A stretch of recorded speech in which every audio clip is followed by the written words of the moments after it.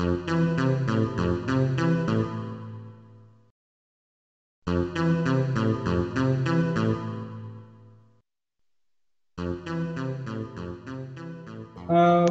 to the fifth panel of our virtual PSA Parliaments Conference. Thank you for coming. This panel is about analysing representation, and we've got four brilliant speakers and papers coming up. We've got Rebecca McKee talking about who works for MPs, representation in the House of Commons. Sadar Aziz talking about the Iraqi Kurdistan Parliament stuck in the middle. Wang Lung Ting talking about professional representation and the effects of prior occupation on MPs' attention on policies. And we have Fotis Fitsilis talking about digital tools to bridge the representation gap. But for the time being, we'll concentrate on representation, and I'll hand you over to Rebecca McKee and her paper. Wonderful, thank you, Stephen. So yeah, I'm Rebecca McKee, as Stephen said, and I work at the Constitution Unit at University College London. And the research that I'm presenting today is about MP staff, those who work in MPs' offices, both in the constituency and in Westminster, or indeed from home, like many of us are at the moment. We know quite a lot about MPs now, who they are and the work that they do. They do a huge amount of work and it's ever growing, but it is supported by just over 3,000 members of staff. While we know more information than ever before about the MPs, we know incredibly little about those who work for them. And MPs employ their own staff directly. So they're essentially running 650 small businesses with around 3 or 4 members of staff each. There's little HR oversight and no formal hiring practices. And as the head of the businesses, MPs are setting the direction of work and the roles that the staffers have. So in essence, staffers are working on behalf of the MP. And in doing this, they sit at what has been termed the representational nexus. So this means they represent the constituents to the MP, and they also represent the MP to the constituents. These staff have multiple roles, so they're gatekeepers. They are controlling access to constituents and interest groups, vice versa. They're resources, they're providing research and policy advice. They're channels linking the constituency to Westminster, and they are providers of essential administrative support. The positions that they hold, though, are unusual. They're not public servants in a way that a civil servant is. As I said, they're employed directly by the MP. They also arrive at these positions in a variety of different ways, rather than through a traditional external or centralised hiring process, and so they can lack some of the usual employment protections or support. But these roles can also derive significant benefits. So for example, some roles can be stepping stones to a career as a parliamentarian or political jobs outside of Parliament, and staffers may be able to trade on some of the valuable experience that they've gained. But crucially, the ability to make use of these networks and opportunities isn't afforded equally to each role. So for example, the experience of a junior administrator in the constituency office will be different from a parliamentary researcher in the Westminster office, just by the nature of the type of work that they do, exposure to Westminster politics or to the constituency, and the people that they're interacting with as part of their job. So given the lack of information available about staffers, I wanted to look further at this group. I hope in the future we can do far more research into the representation of MP staff, but for now, at least the main hurdle is starting with some of the basics and just shedding a bit of light on who it is that works for MPs and what they do. What I'm presenting to you isn't a finished paper, but it is going to be a Constitution Unit report coming out later this year, and several papers coming from that, because the survey I ran that I'll explain covers quite a wide range of things. So I would really appreciate feedback on what I've done so far, but also kind of what I'm planning to do and insights you think would be helpful for the report and publications. So the data that I am looking at for this research, there's kind of triangulation of different sources. To my knowledge, there's not a full publicly available list of those who work in an MP's office. So the Independent Parliamentary Standards Authority in the UK, they hold information on all IPSA funded employees. Then you've got the Pass Office, hold information on all staff with a security pass, and this misses out various people for different reasons and isn't one list. And it's purely a symptom of the way staff are employed, but it gives us an idea of kind of where we're starting from with the lack of information at all about who works for MPs. Where there is publicly available data, there's not always loads of detail. So IPSA collect information on gender and whether they're connected party, but we're missing information around ethnicity and disabilities and quite a lot of other characteristics. So yeah, I looked at a few different sources. There's loads of FOIs up on the IPSA website, which were quite useful. Existing IPSA data and some discussions with members of staff there. And then I ran my own survey of MP staff, like an audit kind of who works there, and a bunch of supplementary questions of that.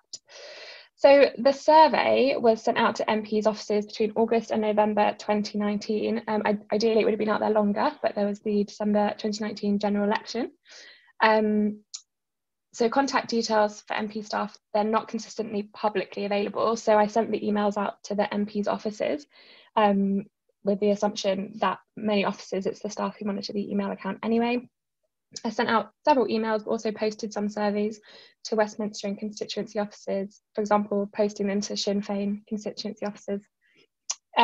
It's hard to get a definitive number of people working for MPs at any one time, but from the IPSA data of that period, there were approximately 3,133 people employed. So I received 514 responses, giving an individual response rate of about 16.4%. So it's comparable with other surveys such as Megan Clotier's work in Canada, where she's surveyed constituency staff there. So a disclaimer that the aim of this project is actually to look at the ethnic diversity of MP staff and their experiences, but the survey hasn't given me enough responses from BAME staffers to be able to look into that. So this is just the first part, and I'm going to be doing more interviews, and I've got a strategy going forward to run some workshops and stuff like that. I can talk to you more about weighting if you're interested, but just to say it's weighted by the party of the MP, because as you can see on this slide, although response rate was good overall and it was good on gender, job families and that kind of thing, by MP's party it wasn't great. So I've weighted on that, and that fits well. So who works for an MP? The image for many of someone who works for an MP perhaps is a younger male working as a parliamentary research or a policy focused role, and those are often the most visible kind of staffers for those who are familiar with the Westminster offices. But actually it only tells part of the story. So an average staffer, if we take an average of all the different characteristics, which we can't really do, but just for now, would be a female woman, 37 years old, white, a university graduate and state comprehensive educated. So there are more women than men working in Parliament for MPs. Average age is 37, 93% response rate to my survey was white, but as mentioned before, I'm not sure how much of the picture that tells. 73% are university educated, at least with an undergraduate degree, and then you've got 61% are state comprehensive. 15% went to an independent, or so fee-paying private school, which is almost double the average for the UK population, but it's less than half of that of MPs, so there's a path potentially there.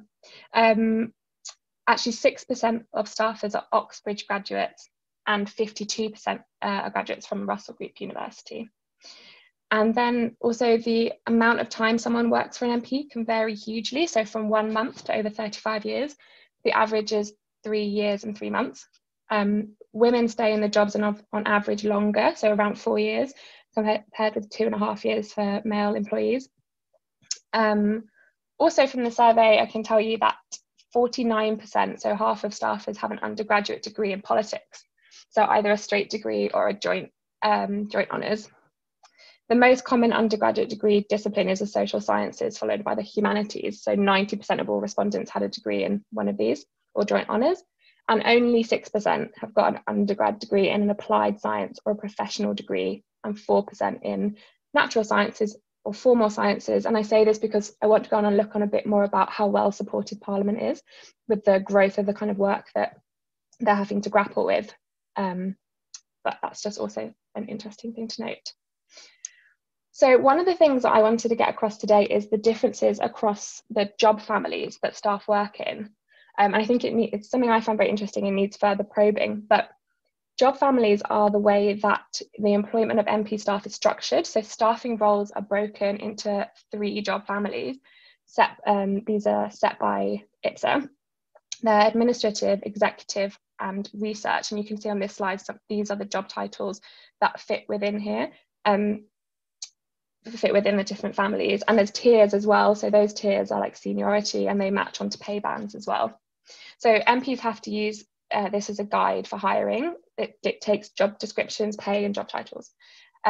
Administrative jobs, as you can see, are more clerical roles. Executive jobs are caseworkers with more contact with constituents. Research jobs are policy focused, working with the MP and their Westminster work. And something to note, and what I've been told by people who work for MPs, is that they actually don't feel that these job descriptions are that helpful in describing the work that they do. There's a lot of blending between there. IPSA did run a review of the job titles last year, and they have changed slightly, so we'll just have to keep an eye on whether that's helped anything. But I actually did find that there are patterns by the job family, so they actually have been quite helpful in that way. Just as a bit of context, within the administrative job family, so the first column, around 75% work in the constituency office versus 25% in the Westminster office. The executive job family, the middle one, is 90% based in the constituency, so very heavily constituency focused, but the opposite is true for research. So 80% of them work in the Westminster office. So it starts to help us to see how people in the different job roles might have different experiences and take different things out of the job, and how these benefits or otherwise might be unequally distributed. So then if we break this down by the gender of staff, in line with some expectations we might have, there are a higher proportion of women working in the administrative job family than men. The executive roles are quite balanced, but for research roles, we see that there's 43% of men working in a research job compared to 28% of women. So the administrative and the research roles are kind of flipped. There's also interesting differences within the job families. So that job titles, so there's chief of staff and office managers are both senior administrative job titles. They have the same general duties and responsibilities according to the IPSA guidelines and the same pay band. But I find that, so I found 69% of office managers were women, and on the flip side, 65% of chief of staff were male. So again, there's some interesting stuff that needs to be picked apart there about gendered differences in job titles. And going back to how long staffers work in their job, administrative staff are there for an average of 5.3 years. Executive ones are there for 2.8 years, and research staff are there at the shorter end for 2.6 years. So if you break the job families down by university as well, if you look at Oxbridge, so of administrative staff, 4.4% of them are Oxbridge graduates, and executive staff of 4.7, but then research staff are 12.4. So this is where a lot more Oxbridge graduates, when they're coming into the system, those are the kind of jobs they're going into. And for Russell Group universities, there's a similar pattern, although smaller differences. One of the other things I thought would be interesting to look at, now we're seeing these patterns around job families, is what motivated staff to do their job. So why did they take up a job with an MP? And it's something I can look at from the survey that I conducted. So there's a battery of questions I asked, asking respondents to pick all that apply. So I'm showing you the percentages of, or the amount of people in each category who tick yes to each statement. And I think they're in line with what we'd now expect based on what I've just said. So researchers feel more strongly that working for an MP helps them get a job in the future, that it's a stepping stone for a career in politics, that they wanted to gain experience working in Parliament. They're also more likely to say they took the job because they had a keen interest in politics, although this is high across all of the job families. That kind of makes sense with the work that they're doing, but it also explains the higher turnover and short lengths of employment slightly, people who are coming in to gain some experience and move on. For administrative staff, they're more likely to say that they like the MP and what they stand for, and that fits with, and similar for executive as well, fits with what we know about the role. It's administrative work, it's a very personal role. It's a longer term position, as we saw and it's more likely to be in the constituency office, so probably hired from the constituency as well. The responses for the executive job role reflect the fact again that the role is more likely to be based in the constituency, so being far more likely than a researcher to say they wanted to make a difference to the local community. So different motivations, that we're finding some patterns here as well. And I also broke this down by male and female, and I think it fits with the patterns that's emerging about the gender role divides between the job families as well. You can see there with like the wanting to make a difference to the local community, experience working in Parliament, those kind of what we explained with the job families is coming out here as well. So do the differences across the job families matter? But what I've shown is that there's a variation for who works for MPs across the board, but well, some variation, but more significantly across the job families. So this matters because expectations are that policy-focused roles in Westminster have access to more lucrative networks. They can lead to good and well-paid job once the staffer leaves. Some of the administrative and executive roles based in the constituency don't have access to these networks. While they're gaining a huge amount of experience in the constituency, it's possibly not as lucrative for future jobs. But it's not to say that everyone needs to be in a Westminster policy-facing role. It's just for us to be able to think about that if there are patterns, such as women or those who didn't go to Oxbridge or Russell Group University are more likely to go into some roles in the administrative and executive job families, and the opposite is the case for research roles, then it's worth looking more closely at why this might be, especially when it's coupled with the informal hiring practices we have in the UK House of Commons, which offer a rather opaque view of how staffers are employed in different roles.